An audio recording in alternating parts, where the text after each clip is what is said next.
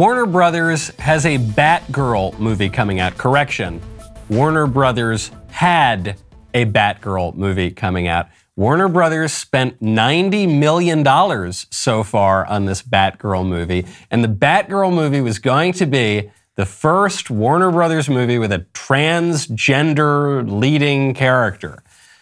And now they're just going to shelve the movie, apparently destroy the footage. The actor, Ivory Aquino, just wrote an open Twitter thread to the head of Warner Brothers, said, "Dear Mr. Zaslav, I just read an article on The Hollywood Reporter about supposed funeral screenings of Batgirl and the possibility afterwards that the film footage would be destroyed." If this is the case, please reconsider this. The movie is apparently so bad that not only are they willing to burn $90 million, they're going to burn the footage just so that it never gets out at all. Here to help me make sense of this is not only a really high-level, extremely insightful cultural critic, but also a comic book mogul himself. That would be Eric July. Eric, thank you for coming on the show. I appreciate you having me back, Michael. So, Eric, I want to get to you in just a second because you, since we last spoke, you have become a major comic book mogul with millions and millions of dollars in non-woke comic book sales. So we'll get to that in a second. First, though, you've got to help me make sense of this. I don't follow the comic book movies. I don't really follow comic books. I certainly don't follow the Warner Brothers internal politics. So I didn't know that there was going to be this Batgirl movie. The trade papers are really whining about this. They say Batgirl won't be released in cinemas or on HBO Max. The $90 million movie was reportedly close to completion when they decided to shelve it, and it features the DC Comics first transgender character. Seems to me there's some correlation there. Am I correct? You are somewhat correct. So with a new transfer of power that we have over there at Warner's, because AT&T sold off their entertainment assets, you have that Warner Discovery merger.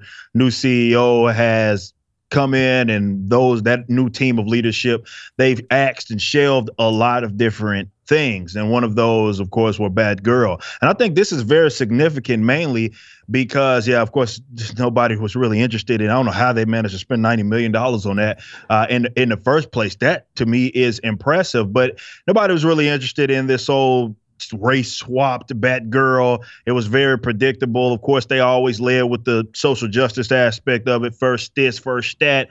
Not really the content, but apparently it was so bad that they were willing to just take the tax write-off of the $90 million and say nobody needs to see that. That is significant because we've seen companies put out very bad material. But this, and we saw some not leaks, but, on-set footage, and it looked pretty bad. I mean, this had to be impressively bad. So they were like, no, we put this out. We're going to tarnish our brand even more than what it already is.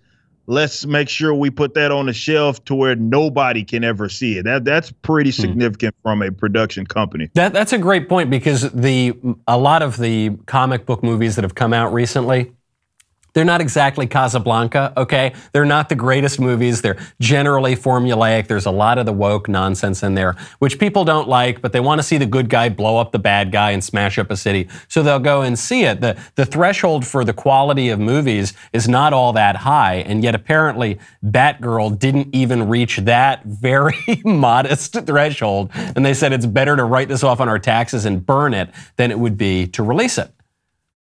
That's huge. I don't know. I can't point to a time to where I've seen something like this happen where it was almost done. Like it wasn't like they were mid-production. Like it was basically done. The film was basically done, and it was ready to be put out via HBO Max or whatever theaters, wherever they were going to put it. And they just said, no, this can't see the light of day. Get rid of that and get it out of my face. But I don't know. I'm not as willing to jump on like so many other folks are. Like, oh, this means there's going to be a change with DC Comics or Warner. I think this is more of the new leadership not seeing really eye to eye with the direction that the old leadership was going. They're probably going to still put out their own nonsense themselves, but it just didn't seem to make a lot of sense. But it still is very significant for a company to invest that much in this product and just to say, nah, we just can't put it out. Because I'm thinking of the recent woke flops and even semi-woke flops where you come out with Lightyear. And Lightyear, they made a big deal about including a gay kissing scene, and they got rid of Tim Allen because Tim Allen, I guess, is too conservative. And they release it, and it's just a major disappointment at the box office. Every time that they try to remake a good movie, and they say, okay, we're going to remake it, but here's the big splash. We're going to only use chicks. You know, that's going to be our really imaginative, creative decision. We're going to replace all the men, the beloved male characters, with women, and then they always flop, and no one ever really likes those movies. So is your contention that Hollywood they're not actually getting the message here? This is more of a kind of internal political power play? Or do you think there's some hope that these executives are thinking, I'd prefer not to keep losing hundreds of millions of dollars on this woke nonsense? I don't think that they're so ready to change, but I do think that there is, and I've made this point before, I think there's a big disconnect between a lot of even leadership and the executives versus the people that are like on the ground or the actual creatives that are part of this. They're the ones that aren't really investing their own money into the project. I think that executives of major entertainment companies have been convinced that this was the way of the future. And if you looked at Twitter or you looked at TikTok, it may have seemed that way, that this is what people, let's say, wanted.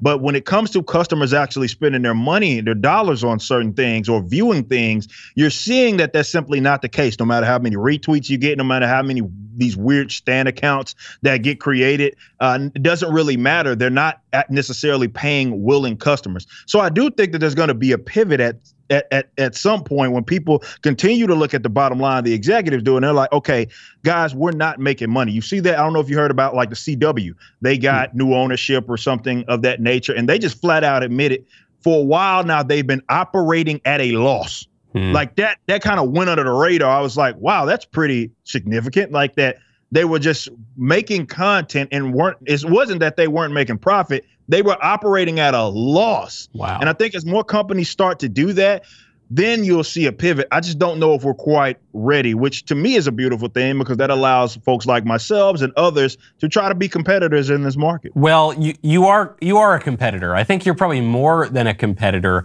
So since we last spoke, Eric, you are the owner of Rippaverse Publishing. You put out this non-woke comic book. And I thought when I first saw the story, I said, Eric July, man, that's cool. Good for him. I hope he makes a couple bucks on that. That's a good effort. You know, me, I don't know anything about comics. Maybe I'll even buy a copy. Then I looked down. You have made, if my numbers are correct here, Eric, I don't want to out you, have people come hitting you up for cash. You have sold $3.5 million worth of comic books. The number I have in front of me is you've sold 50,000 copies, pre-sold, of your comic book. Yes, that is very true. 3.4 million. And that is still, I'm trying to get used to that because that's a big number.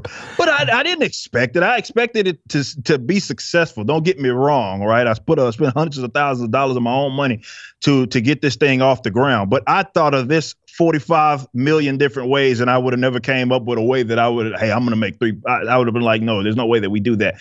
But man, for us to come out and do that, to have over 40,000 purchasers, over 50,000 total books sold, to put that, like, comparably speaking, like looking at companies, if you look at like Comic-Con, they put out the data for, hey, Diamond accounted for this many in sales for the major publishers. The top selling graphic novel last year, like in our genre, the superhero graphic novel was like, I believe 24,000 copies.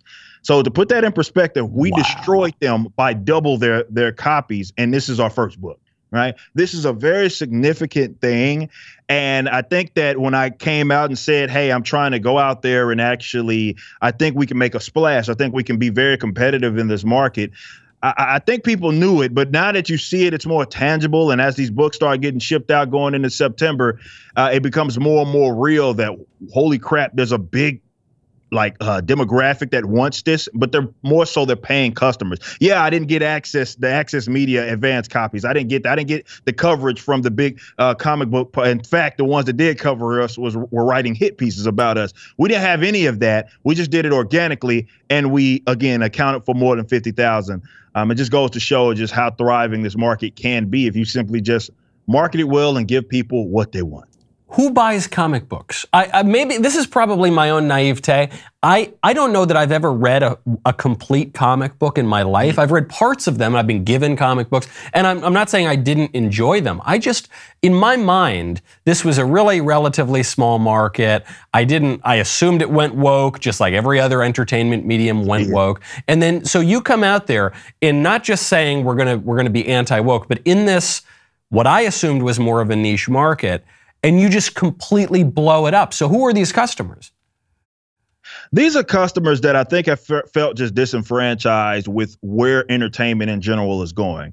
And I think it's just in entertainment altogether. Some of it's comic books, of course. A lot of our guys are former considering that I've been a commentator in this space, a lot of the guys that like this material are going to be comic book guys. But we also got new customers, people that just see the direction of where entertainment's going. You see what Rings of Power seems to they're about to do with Tolkien. You see what's happened with Star Wars. You see basically every brand that a lot of us have grown up on has been ran into the absolute ground. So for someone to come by and say, look, I'm not really trying to beat anybody's head over with politics or anything, not even my own. You know what I mean? I just wanting to give people material that they can be entertained by, kind of get lost in. And yeah, it will expand into other types of entertainment. We're starting with the books. And these are just guys that, number one, have money, right? They're willing to spend, not just people retweeting stuff, people that are willing to spend money. But I mean, just look around us and how everything's really going in the toilet as of recent. People want something different. And all I did was give them, granted, I spent a lot of money. I got the best artist that I possibly could.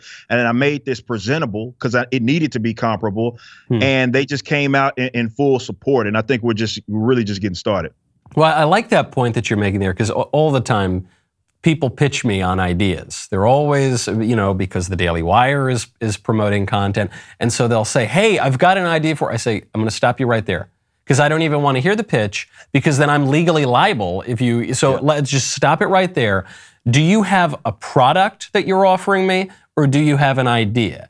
And they always say, well, I got an idea. I said, well, listen, man, I'm lousy with ideas. I have so many, I got ideas pouring out of my head. That's not what we need. What we need is really strong execution. And so you put your money where your mouth is. You said, look, I got a good idea for this comic book. I got a good idea for where the marketplace is going to go. But we can't, it's not enough to just say, we're not woke. We're not the left or whatever, and maybe people give you a little bit of their money for that. But what you're saying is, no, we're going to make a very, very high quality product that happens to not be left. We're actually going to compete on the level with these guys and go toe to toe, and you win.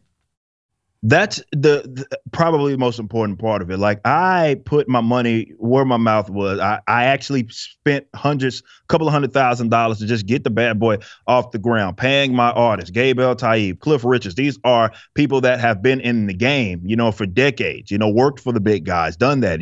Gabe with being on Star Wars and Superman. And, we basically went everywhere to try to find a group that we knew could make this come to life, but also were just really good at what it was that they did. And this isn't my first creative project. And I like to think of myself as a decent writer, but we put that all together and we came up sort of with a game plan to all right, let's make something that's first and foremost actually good, right? So it doesn't matter, let's say, where this person is on the political spectrum. They see this cover, how are they going to feel about it? They start flipping through the pages, how are they going to feel about it? I don't want them to want it to feel cheap. I want it to feel like it's something worth investing your money in, because I'm not owed these people's money. Yeah, if I led with that, putting a point like I was, I'm anti-woke, or it's a non-woke, yeah, I would have got a couple of guys that would have lined my pockets up. But the fact that we said, all right, here's the artwork, we've been very transparent about where it is how these numbers line up. We've been very transparent with, give you the story. We give you the synopsis. We give you the breakdown of that. We introduce you some new characters, all of that. And we did it our own way, put it on our own website, right? Not having to go through a third party in order to do it, kind of making it to look like we needed it to look. And people saw that finished product and said, you know what?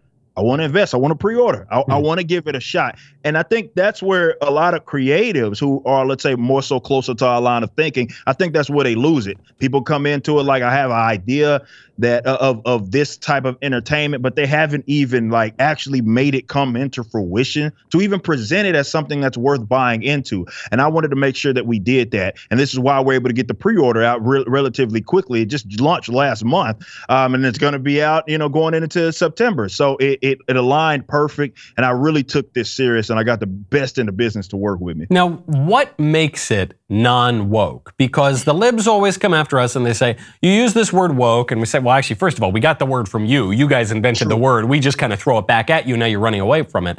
But they say you use this word woke, but what does it really mean? It's this catch-all buzzword, and it allows you to rally the troops. And I guess there's a point to that. So what would distinguish these comic books from, say, something that DC and Marvel's putting out? See, well, a lot of these guys, for one, they're not creative at all. Like, they come into it leading with their personal, individual, let's say, social political views. Let's say that. So when I think of wokeness, I look at a writer. I look at a person that is masquerading as a creative, thinking that first and foremost is about highlighting what I individually believe from a political or social, more so from a social view. And it doesn't even matter if it makes sense for that character that has already been long established. I am going to make sure I write that into it. So what they end up doing is, let's say, using these characters, Batman, Superman, some very prominent characters, as a vehicle to basically spread whatever personal social views that it is that they have. And we're not talking about things such as like universal truths of good versus evil, which is really what the comic books had historically been about. So what I did was say, you know what? Everybody knows where I'm at. I'm about liberty. You know what I mean? But my idea of giving you just a straight up comic book isn't to beat you over the head with everything it is that I individually believe in. I just want you to be, let's say, entertained. And yeah, under, like the great Stan Lee once said about social issues, like he liked to put it underlaying the plot, not to where it felt like he was beating a reader over the head. Well, that's the complete opposite of what guys are doing right now. They are not only beating you over the head, they're telling you that you suck in the event that if you don't want to buy into this. Well, this is what's remarkable to me, to see these massive companies have people that represent them calling their fans, actual paying customers, racist or homophobic or misogynistic, which is one of their favorite ones, because God forbid you don't like a female character. See, I'm not interested in doing any of that. I think with these customers deserve some sort of respect, because they don't have to invest into this. And I just want to entertain you. You're not going to just get an on the nose political narrative with these books, or social political narrative with these books. I just wanted to give you good entertainment. I really like this distinction that you're making here, which is it doesn't make it woke necessarily if a character espouses some left-wing viewpoint. Because let's say you got some super lib character in the book, and that's one of the defining features of this character is he's a super lib. So then when he starts spouting lib nonsense, you would expect that would make sense. But you're saying it's when the lib nonsense comes completely out of the blue, and especially with these characters who have long established, roles and traits in our conscience, someone like Superman or Batman or whoever, when all of a sudden they start sounding like, a 14-year-old girl on Tumblr in 2022, that all of a sudden you say, hold on, wait, that's not Superman, that's not Batman, that's you, the comic book maker, using my beloved character and taking this beautiful piece of intellectual property and just perverting it for your own stupid political ends. And we saw that, one of the big examples of that with Tim Drake, the Robin in the Bat family, where he just recently was turned gay. It happened. I mean, we've seen it. It's visual. Like, we know that he's had girlfriends with like Spoiler and these other characters. We know that's a thing, and that's a part of him. Iceman, that was a huge deal when that happened, because this guy was basically like a womanizer, if anything. And then out of nowhere, he's just gay.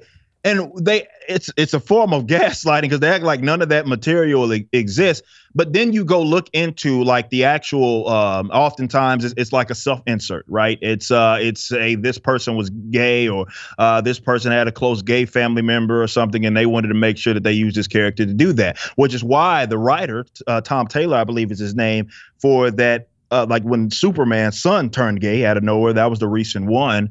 When that happened, I mean, the day that gets announced, he's doing interviews and he has the S on his chest, and it's a rainbow. Like it's a rainbow S on his chest. And like, dude, you're telling me why you're doing this. That's exactly why you're doing this. You're letting us know. And that has turned so many people off to what's happening with the mainstream comic book industry, which is why we're thriving, because I'm simply just promising, and we put out a public code of ethics I want people to hold me to. I'm promising, like, hey, I'm not going to be beating my audience over the head, but these things that people care about more so from like the continuity standpoint, whether that be with sexuality or anything, doesn't matter what it is. These are our values with a company. And I want, when you get Isom, number one, you own a piece of history, not something that's going to get retcon out of existence because some writer just felt like, well, I want him to be gay out of nowhere or something weird like that. We're just not interested in doing that. I like that code of ethics. I like that promise, because even this is getting really weird now, even beyond comic books and the superhero movies, into James Bond, who's kind of a superhero, but he's kind of like a normal hero superhero. And you're seeing a lot of continuity errors there as well, and rebooting and restarting in ways that you hadn't seen before. And then, to your exact point on this, after this last James Bond movie, there was talk that the next James Bond would be a woman. Yeah. And my first thought was, no, he won't, because that wouldn't be James Bond.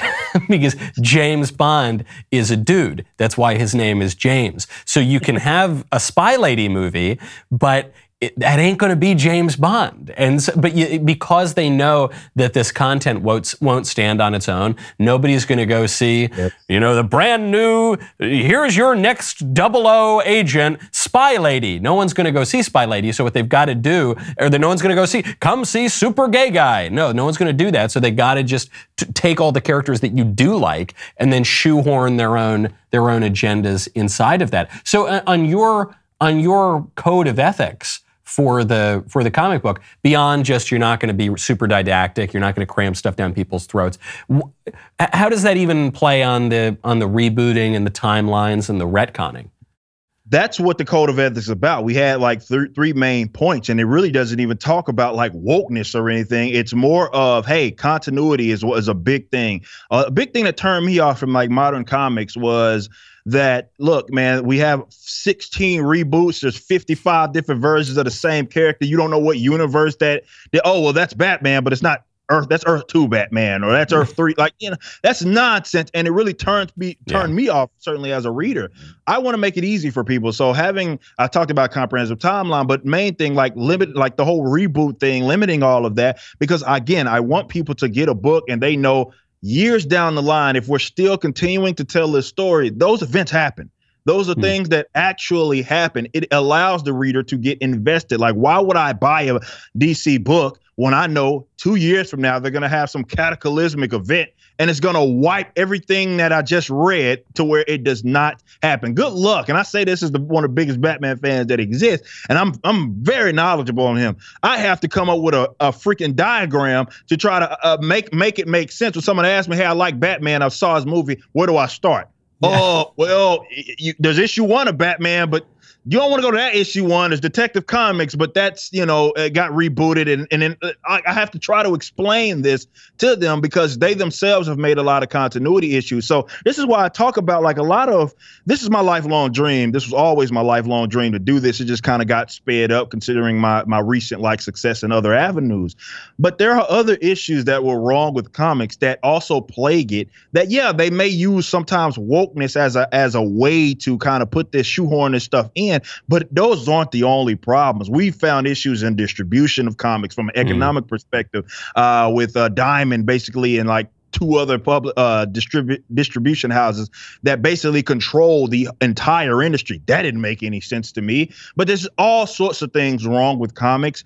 And I just want to, instead of always griping about the problem like I've been doing for so long, I want to be a part of the solution. That's great. I love that idea. And even your observation on the rebooting, it kind of ties into the lib woke view of the world, which is that history doesn't matter, tradition doesn't matter, the past is always bad, and then you can just remake the whole world anytime you want, whether that's, you know, through the communist revolution or whether it's by, I don't know, changing your pronouns and chopping off your body parts, that you can just constantly be remaking the world. And I wonder, there must be a relation there, and I love that you're saying, no, we're actually going to respect our readers. We're going to respect the characters. We respect the narrative, and we're going to give you a high-quality product.